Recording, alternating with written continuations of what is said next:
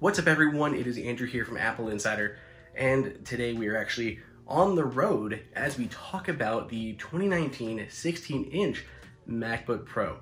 After months, a long time of rumors, this is finally real. It has finally been announced just this morning, so we are really excited to finally be able to talk about this real device that we are soon going to have in our hands. So the new machine, here is everything you need to know about the 2019 16-inch MacBook Pro.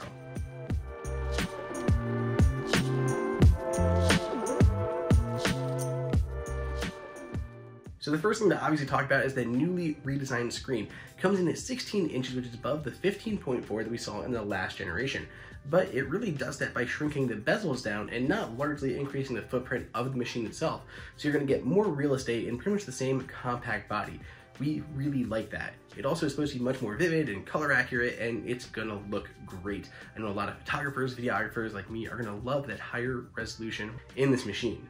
We also have updated audio internals. Apple's done a lot of work with Beats and the AirPods and Beats Solo Pro, and they've really been improving their audio game. We even saw with the new iPhone, so it is no surprise that the speakers in the new machine are also going to have much better audio quality.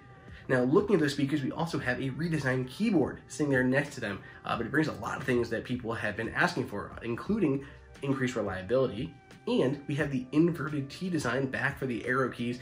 I have had this machine since the redesign came out, and I have not gotten used to the arrow key design on this machine. It is just not great, so I'm really excited to have the new design coming back, the old design back, coming to the new MacBook Pros. We also have an independent escape key once more, so anyone who uses that escape key often to be a physical escape key that is not tied to the touch bar, which is still there above the keyboard. Otherwise, the big changes is the internals, so let's go ahead and compare it to the previous generation MacBook Pro. The new machine comes with a 3072 by 1920 display with a pixel density of 226 compared to only 220 on the last generation. It can be configured up to a 2.4 GHz 8-core i9 9th gen processor, and the memory can be doubled internally up to 64 gigs of RAM.